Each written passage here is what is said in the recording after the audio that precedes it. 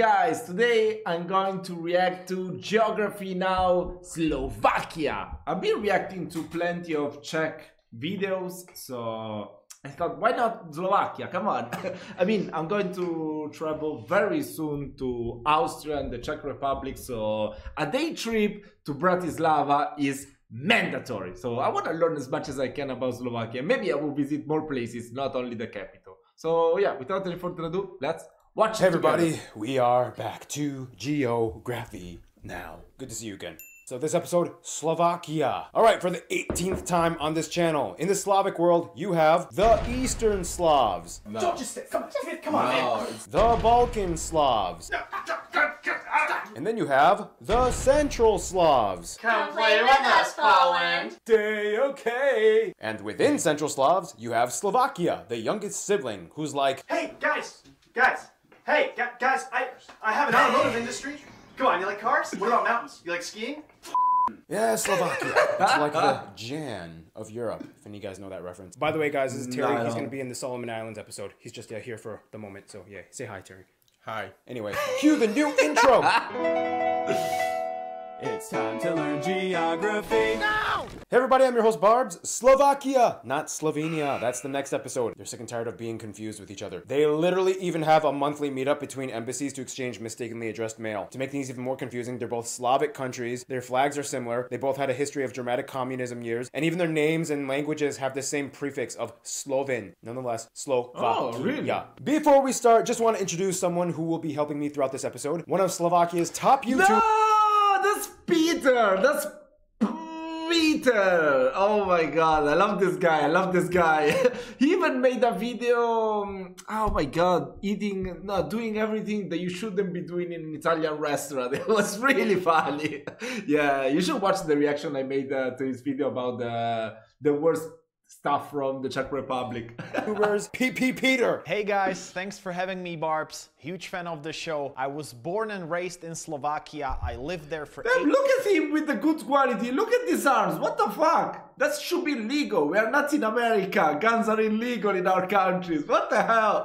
18 years, so I hope I can be of some help. Thanks, Peter Man. Anyway, let's look at the globe, shall we? Cue new transitions. Ooh, I like it.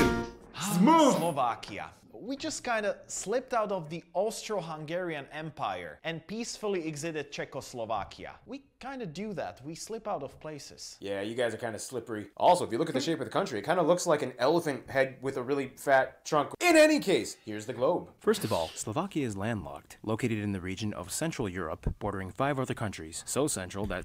Damn, Barbs, with this voice, damn. Am I almost landing, you know? Let me know. I feel like I'm on a plane that is about to land. Come on.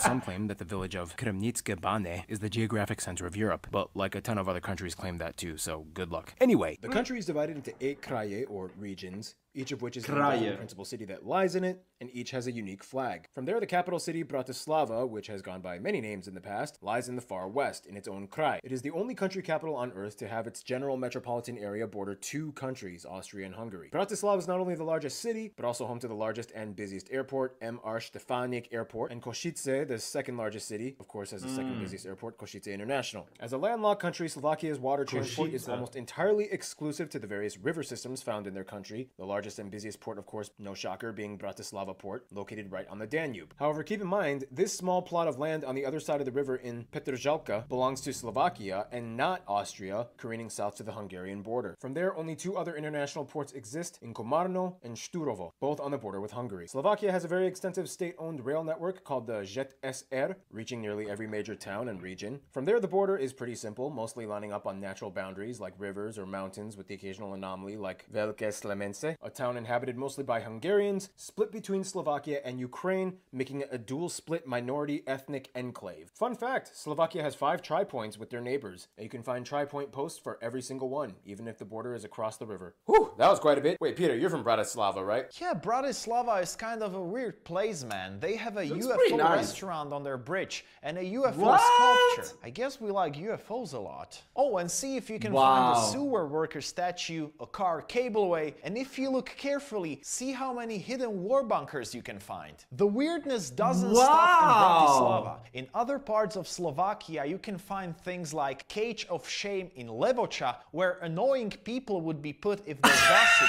too much. A hotel that looks like... Bro, thank God I was born in the 21st century.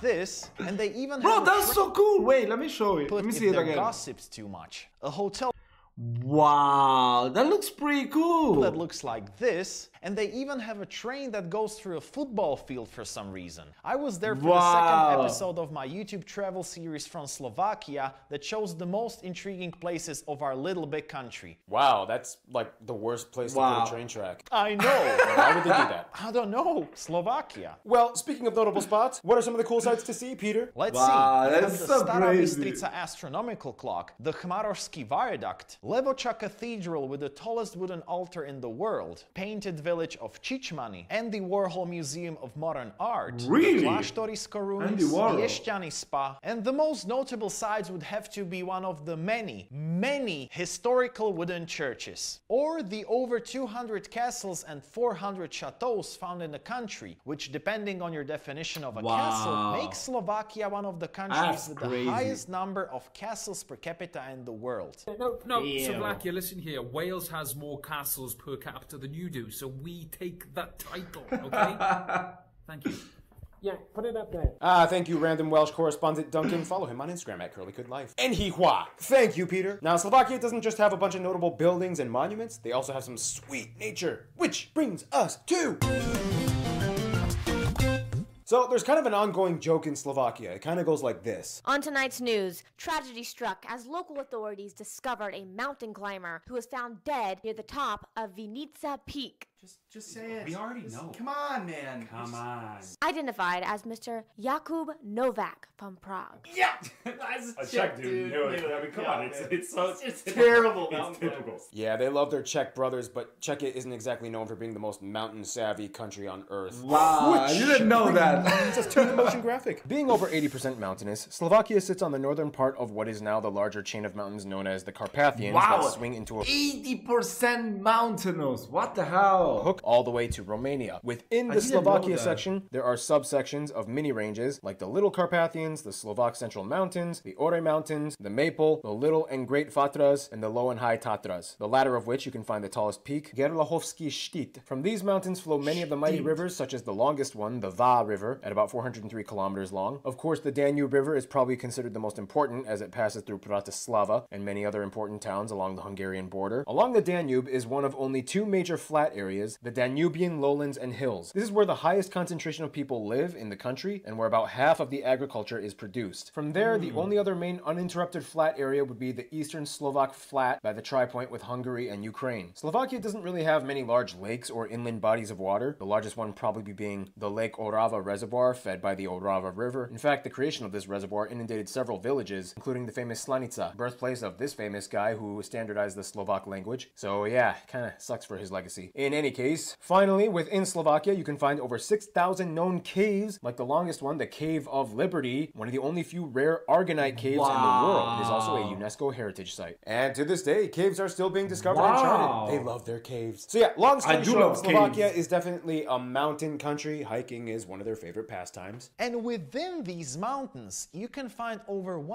1,300 mineral springs. In fact, Slovakia claims to have more public mineral springs per capita than any other country. And they have the second largest reserves of fresh drinking water in Europe after Austria. That's really and hot nice. springs, they have them too. Most famous one being in Piešťany, which was a favorite spot for Romans. Oh, and we have this unique meadow with thousands of ground squirrels where you can feed them and play with them. Yeah, a lot of strange places in Slovakia. Thank you, Peter. All right, and now is usually a time when Noah comes in, but he's visiting family on the holidays. So how about this? For a Slavic country, why don't we have our favorite resident Slav? It's time for Ivan. Come on in, fill in for Noah. All right? He's gonna serve as you can up. kind of see, Slovakia is huge on nature, but within this nature, there's a lot of resources and industry going on too. Today, Slovakia is one of the only few places on Earth where opal can be mined. And prior to the 20th century, when Australia had an opal boom, Slovakia was the only place in the world where opal was mined. During the second half of the 20th century, when they were part of Czechoslovakia, Slovakia became heavily industrialized as they were seen as less of a geographic military threat. Thanks to that move, about 30% of their overall GDP is in industry today. The largest and fastest provider being the automotive industry. Today, Slovakia is the largest car manufacturer per capita in the world. After joining the EU in 2004 and having an easier system of business, companies from Volkswagen, Jaguar, Land Rover, and Kia have opened up manufacturing plants, which, of course, Slovakia was totally down for. I mean, who wouldn't be? In fact, their impressive emerging economic output. Is there some brand of cars that is not manufactured, like it was invented and it belongs to Slovakia? Like I would say, I don't know, Volkswagen is of course Germany, BMW also is Germany, I guess. Volvo is from Sweden, Fiat is from Italy. Is there one that is actually from Slovakia? Maybe Kia. Or am I mistaken? What was so impressive during the early 2000s, they were nicknamed the Tatra Tiger.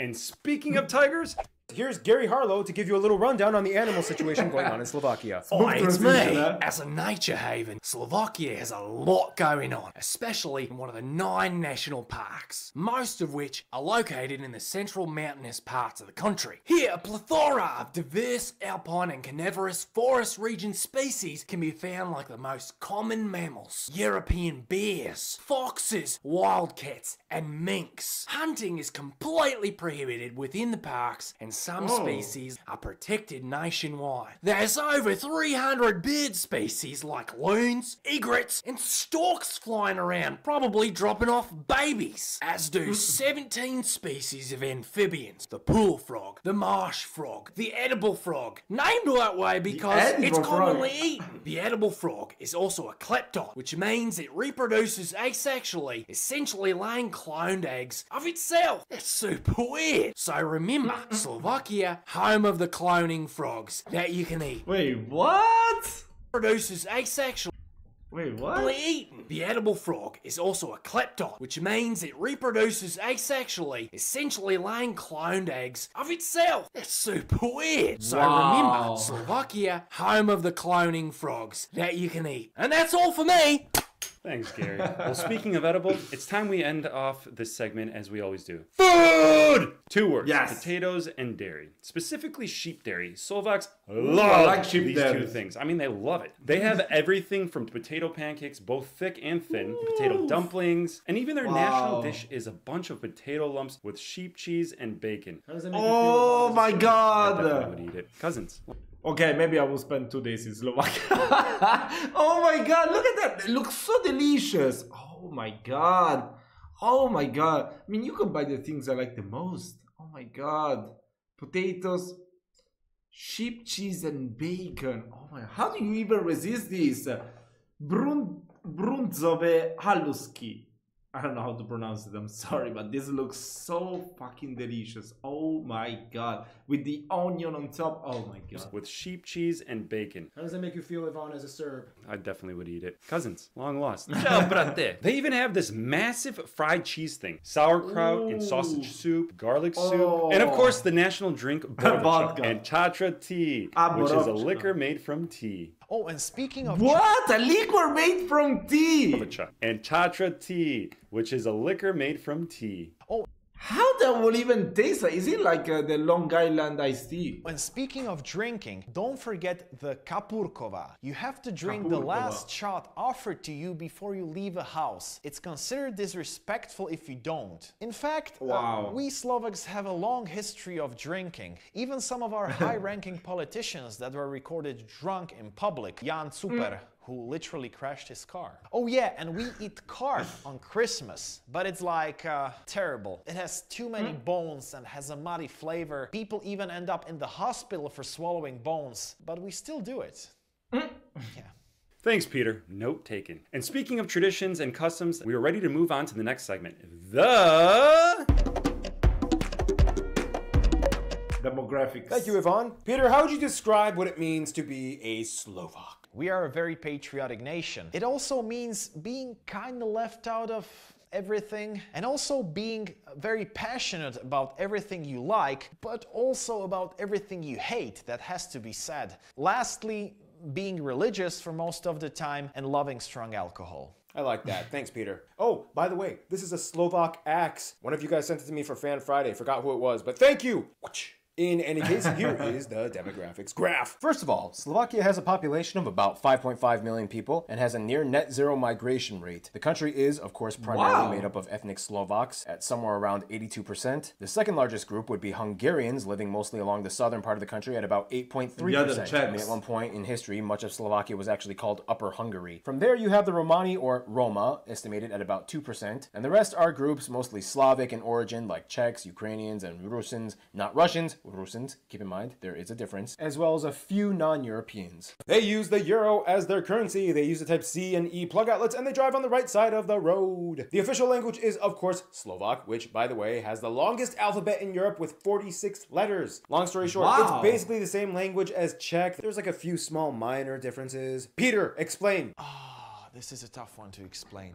Czech is the only Slavic language Slovaks can perfectly understand. We're used to Czech language in media, movies, etc. since birth, so we kind of learn it subconsciously. Czechs can understand Slovak perfectly too, but they are definitely worse at speaking Slovak, as they're not used to Slovak things as much as we're used to Czech things. For example, a blueberry is čučorietka in Slovak, but borúvka in Czech. Stork is bocian in Slovak, but čáp in Czech, while turtle is korytnačka in Slovak, but želva in Czech. Completely different words. Thank you, Peter. Anyway. Alright, so, faith-wise, unlike their Czech brothers, most Slovaks do, to whatever degree of devotion, at least nominally identify with being part of a religion or church. About 2/3 claim Catholicism, 4% Greek Byzantine Catholicism, yeah, that's a thing. Protestants make up about 10%, and the Rusin community is mostly Orthodox, which, going off of that, I think might be a good opportunity to briefly talk about the Rusin people, or sometimes called Ruthenian or Carpatho-Ruthenians. Even though they don't know anything about 1% of the population, Slovakia has the highest population of Rusins out of any other country in Europe. They are a stateless people group spread mostly across Poland, Slovakia, and Ukraine. They have Is it like Roms? their own unique language, architecture, traditions, and even flag. If you ever find yourself in Slovakia and have time, check out a Rusin village. It's a refreshing experience, I guess. You'll be like so cultured and enlightened. What is my life becoming? Cool people in Slovakia, and one thing all the people love is sports. And with that, here's Art with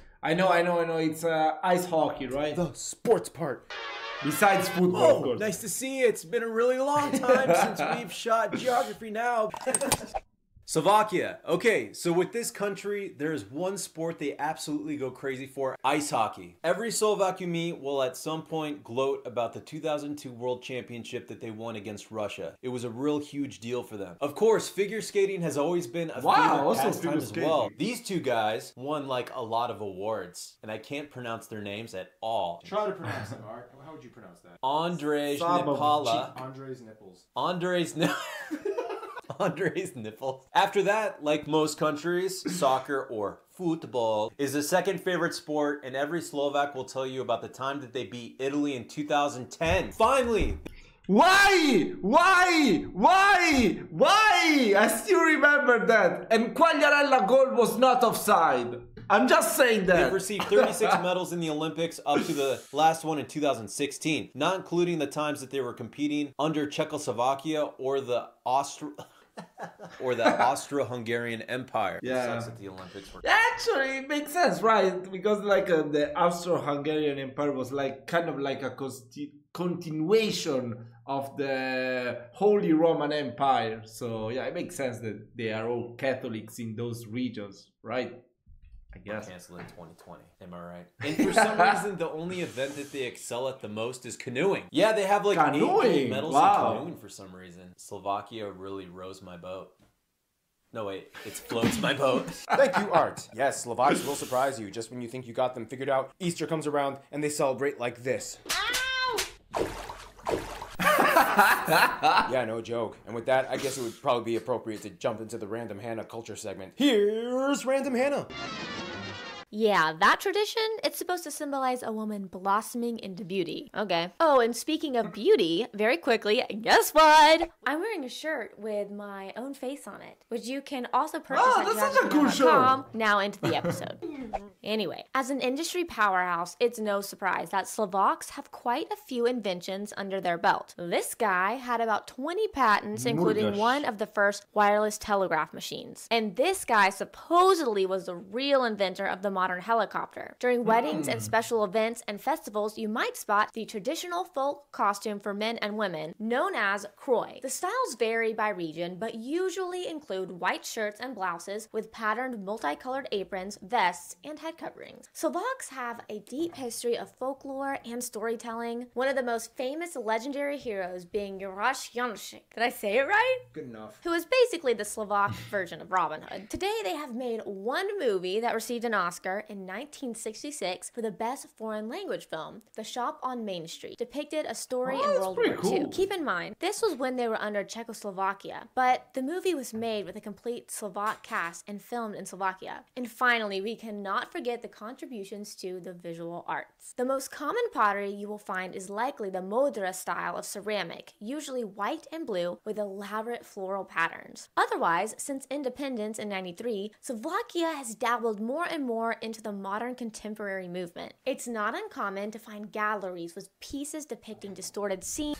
What are those magic cards? I never had magic cards. Pokemon, yes. Dragon Ball, yes. Not even Yu-Gi-Oh! Magic, never. And still lifes done with aggressive brushstrokes and a hint of surrealism. And speaking of surreal, here's Keith with his music segment, Buy My Shirt. Alright, so you all know the drill here. Look at this. You can wear literally this face on your body. At geographynow.com. Make sure my hair looks good. So, Slovakia. First off, the old stuff. In Slovakia, bone pipes dating back to my phone going off. Oh, jeez. Want to make a meaningful connection? In Slovakia, bone pipes dating back to the early Bronze Age were discovered near the Nitra region, and Celts were ruling the area. Today, during festivals, Slovakia-style bagpipes and jaw harps are commonly played. However, I want to see that. Slovak will proudly boast about the fujara. It's like a super tall wooden bassoon-looking thing, very unique to the country and often considered a national symbol. From the 1800s, Slovak music became more Austro-Hungarian influenced. Composers like this dude became a prominent figure in the romantic genre during this time. Today, the music culture in Slovakia has evolved through many layers of influences from every period of their history and fuses them together. This lady, Marika Gambitova, has like more albums than any other Slovak artist. Today, they host some of the most renowned festivals in Europe, like Bratislava Music Festival and Piske festivals. Wait, isn't this the place that they show at the beginning with the cool hot springs? And one of the most well-known in Poda festivals. Oh, this looks like some rave place. Dating back... Wait, what did you say? And one of the most well-known in Poda festivals. Dating back to the 50s. You were just gonna leave that. Finally gotta add some metal. Slovakia definitely holds their ground in the metal culture. Here are some really great bands I have found through my findings. List right here. Also, a big shout out to our fellow geographer peep, Andre from Romania. He sent me this shirt. I think his band's called pretty cool shirt. Either way, go check them out. They're cool. Thank you, Keith. All right, and with that, let's quickly summarize the history of Slovakia. There's a lot of stuff. It goes back to the early Bronze and Iron Age. Lots of different peoples and tribes took over, like the Celts. Lots of invasions. Even the Huns got in on it. Then the Slavs came in, and Samo's empire. Great Moravia in the 9th century. The Hungarian kingdom years. Czechoslovakia established in 1918. World War II, they were kind of a Nazi puppet state. They're not too proud of it. Slovak uprising, communism years, Velvet Revolution. They peacefully split off from Czechia and they joined the EU. That's basically it. And now here's the part of the episode where we mention some of the top notable people from Slovakia. There's so many of them. I'm just gonna kind of put on... Wow, wait. Wait, oh my god. Please tell me I know someone that is not only Marek Hamsik. Please. I don't know, fuck. I think I only know him, I'm so sorry. Wait, Dubovsky. What did I heard of Dubovsky? I think I know him. Oh my god, I'm so stupid. I mean, yes, Andy Warhol, of course. Yes, and Marek Hamsik. That's pretty much all I know. I'm so sorry. I apologize to all the Slovaks that will watch this video. On a photo montage, so you can kind of just maybe take a screenshot and hear some of them. And of course, you, PP Peter, deserve a spot on this section. Let's be real. And with that, let's move on to the final segment,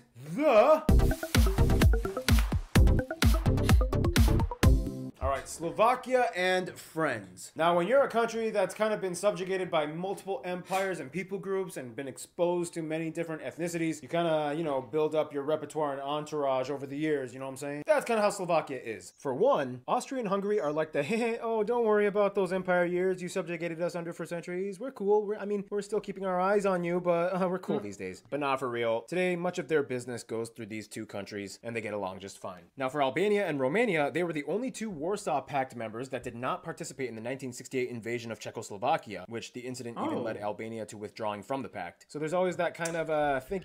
I mean, I do really want to check out more of these videos. I mean, those are like general knowledge type of stuff that occurred in history, but yeah, I mean, I want to know all the details. We definitely should check out some Czechoslovakian videos. If you are into that, come on, I'm kind of an history buff, so if you have any suggestions, let me know.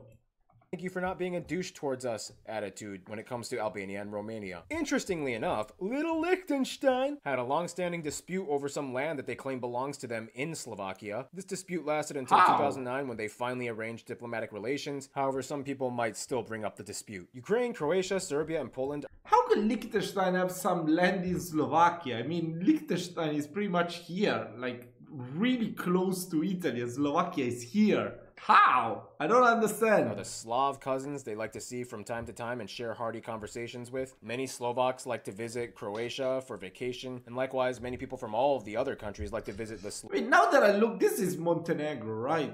Kind of looks like Italy laying down on the beach, getting some sun. Slovak mountains. For Ukraine, working on a Slovakia is like their gateway to the EU, and many come over not just to visit, but study in their universities. Finland kind of sees Slovakia as a good luck charm as they won the Ice Hockey World Championship twice when it was hosted in Slovakia in 2019 and 2011. India, I made a video about that. It was so cool. The countries outside of Europe that have all had high-profile visits either by heads of state or foreign ministers, and each country has expressed interest in expanding relationships. When it comes to their best friends, however, it's not even a best friend. It's almost a conjoined twin, Czechia, or the Czech Republic. These two are as close as two countries can possibly be. They basically speak the same language, they have shared almost every moment of history together, and they just get each other the best. The only difference is that Czechia tends to be more liberal, Slovakia more conservative, Czechia less religious, Slovakia more religious, Czechia drinks more beer, Slovakia drinks more spirits, but otherwise, they are practically joined at the hip. In conclusion, Peter, I think you should take this one. What would you say? Slovakia is like Czechia's little sibling everyone keeps forgetting about or mistaking it for its twin Slovenia. It may not be big in size, but it's huge in natural wonders, quirky places / actually, Slovakia is kind of like, gotta know how to use it, doesn't matter the size. I'm sorry. Traditions and very passionate and generous people. Perhaps the most common connotation with Slovaks I've heard from foreigners is that we're crazy, but in a good way. So remember, crazy, but in a good way. Awesome, Peter. I like that. You rock. Thank you for being in this episode. Check his YouTube channel out. Stay tuned. Slovenia, the not Slovakia country, is coming up next. I get to check it out soon. I'm going to check it out soon, Slovenia, you know? Yeah, sometimes I get confused too. Is this love at the beginning, you know? If it was love, then you will embrace it more and understand the difference. But being Slav, Oh, whatever, come on. I'm saying too much shit. I should just end the video. Hope you've enjoyed. If you have any recommendation for Czechoslovakian videos or even just Slovak videos, Czech videos, whatever videos you want me to watch, just type it down below in the comment section and I will do it very soon. See ya!